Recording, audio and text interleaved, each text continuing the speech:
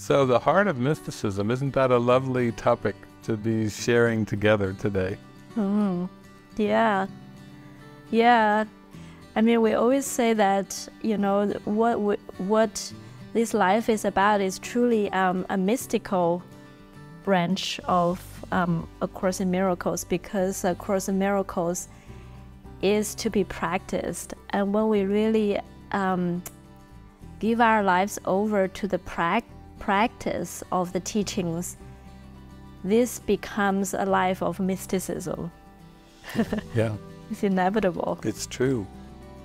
Mysticism, whether you're a scientist or a philosopher or a theologian or a Course in Miracles student, the light of heaven is where this devotion goes. And the gateway to that is the present moment.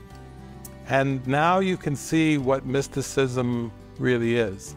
When you wake up in the day, your sole purpose is to reach eternity. That's the only purpose there is to reach eternity.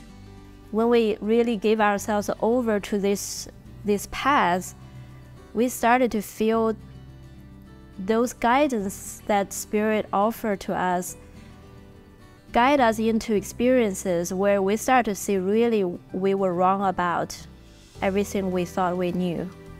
This happy realization that I was wrong about this painful judgment, about this painful belief about myself and about everybody else. Like, I sometimes am asked, what is mysticism? And I'll say it's devotion to God. It's single-pointed devotion to God.